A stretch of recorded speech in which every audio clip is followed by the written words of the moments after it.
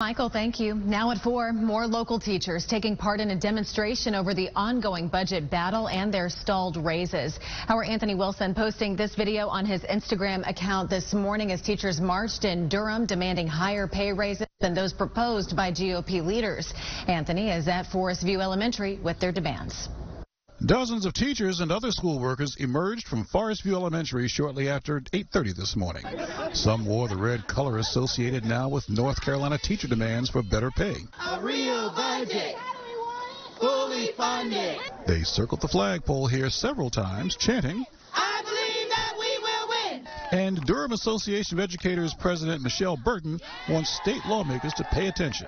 So we're saying to them, are children important or are the corporations in our state important? And we're saying we need to put our children first, and that's why we're standing behind Governor Cooper to have a fully funded budget. This is the latest in a series of education funding demonstrations, including this mass march in Raleigh back in May. Whose voice? Our voice. Take it away. No. We saw similar action outside Harris Creek Elementary in Raleigh today, where teacher's assistant Heather Pugh says she's underpaid.